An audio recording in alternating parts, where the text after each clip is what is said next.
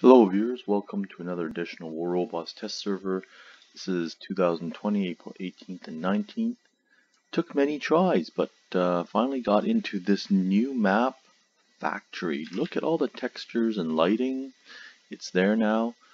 We're going to be testing here the Ravana with the cryo weapons. Nothing new there. Oh, look at that nice, is this a danger zone? Yeah, you see?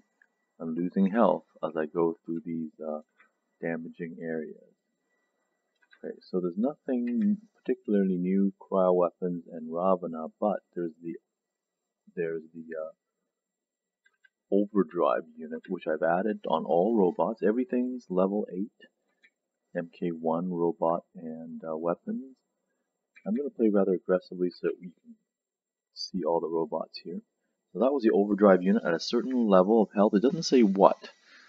It will get an extra 25% damage at a certain health level. Okay, so let's see if we can try to get the Titan charged, which is the Nodens, the healing Titan, which can also suppress, and has 4 beta weapons. Okay, so this also has the overdrive unit.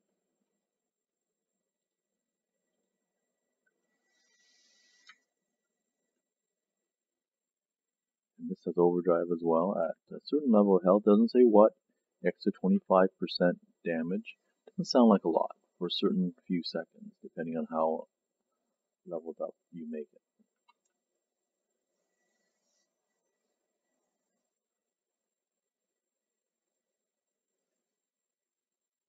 So that back there was Spectre with Pulsar. Nothing particularly new.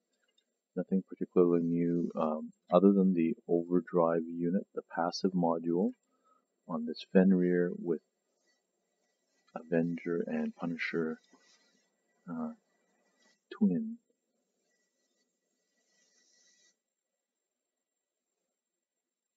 So nice textures and paint and textures here.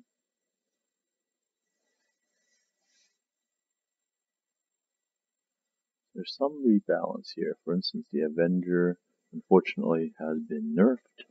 More dispersion, less damage per round. New mechanics though of that Spectre, which was Pulsar, not new weapon but a rebalancing. The mechanics are going to be the same as the energy shotguns, whereby you saw it not freeze at random, but once it reaches a certain bar. Now we have something particularly new. Oh, by the way, the Ravana did get a buff, less cooldown time. And plus 10% durability. Now here we have the Nucleon, new weapon here. It's a weapon that fires without reloading. Notice that as I fire more and more, the weapon goes from yellow to orange to red, and less damage gets done. Okay, and here's the atomizer, which is not particularly new, but we have the Quarker, which is the light version of the atomizer, light version of the Nucleon that was just used on the Aojun.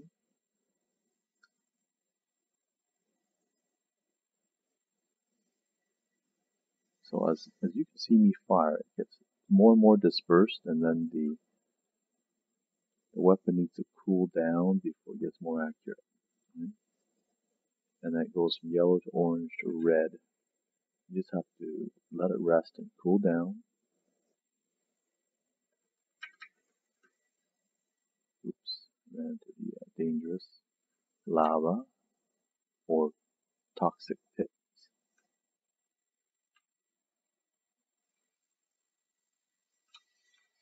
Oh, I didn't get to try the Nodens. Alright, let's try another game. We can deploy the Nodens this time.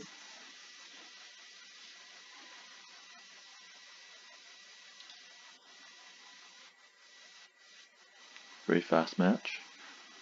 Now, here we don't have the factory map, but that's okay. You've seen that already, just previously. So this is the canyon map. So Ravana got buffed in this rebalance. 10% more durability, a couple seconds less cooldown time. Nice, so it can use its ability more often. Now if you add one more phase shift, like I'm doing here, annoyingly, it's also invincible, but cannot fire for a certain amount of time, yet again.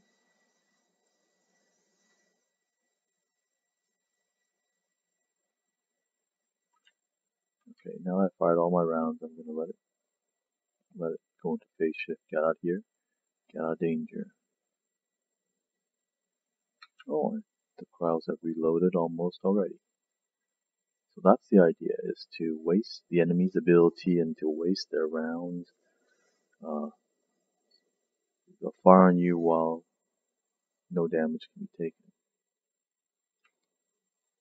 Going up the Titan bar, we need more.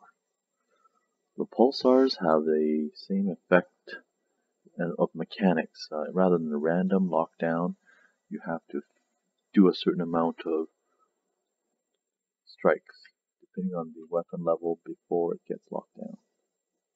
So you see that lockdown bar go red, greater red. When it goes all red, you can see the Falcon gets locked down.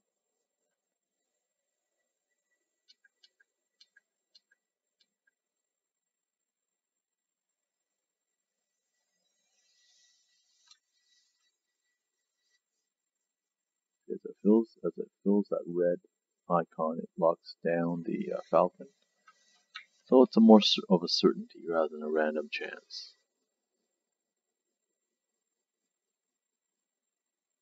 I fill the bar, lock down again. This can get annoying to the enemy here. Keep locking them over and over. Okay, Titan bar is filled, so let's deploy the Titan before this game ends. This is the Nodens. You'll see there's a healing. It can heal more than one. So let's heal this heal. So you can see a little beam here. You see that beam to the right, the healing. Let's heal this person. And up to one more.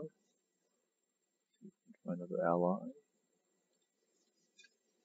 So we can heal for a certain amount of time. It doesn't say what distance factor, so that'll be interesting to know. I can suppress. I don't know if that required line of sight, but quite amazing how much healing can be done here.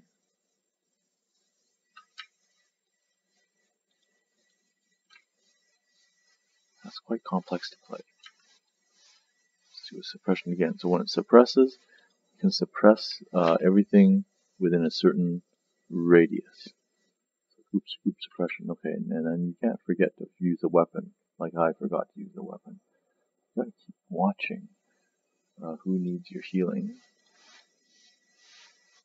Keep on top of that, and that might be too far away. Nope, that looks like it was too far away. It's a floating, but it doesn't fly as high as Yao Ming.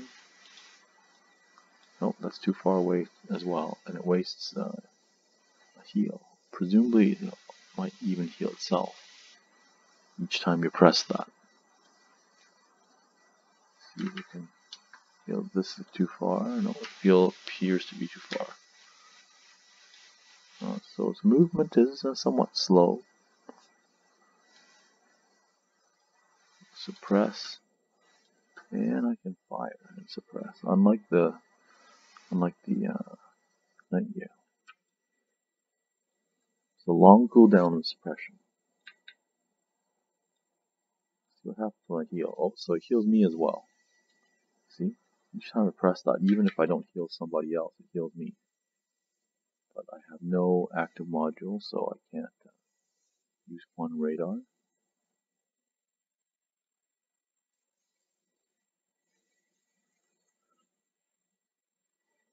Let's do a heal myself. Heal myself again. Striking with suppression. Okay, well, thank you very much for watching.